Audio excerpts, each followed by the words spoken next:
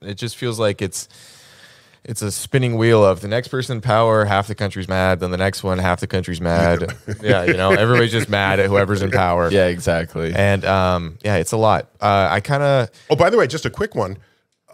Do you realize one of the closest elections in the history of the country was President Kennedy running against Nixon, Senator Kennedy running against Richard Nixon? Oh, wow. In Really? 1960. One of the closest elections ever. But we look back and say, oh, in popular vote. But Kennedy was no.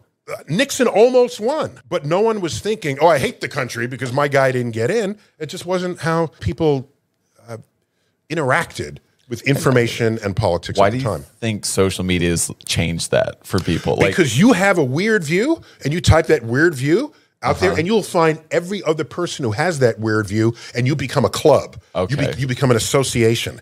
Before then, you wouldn't even know they existed. You're just the weird kid on the block, okay?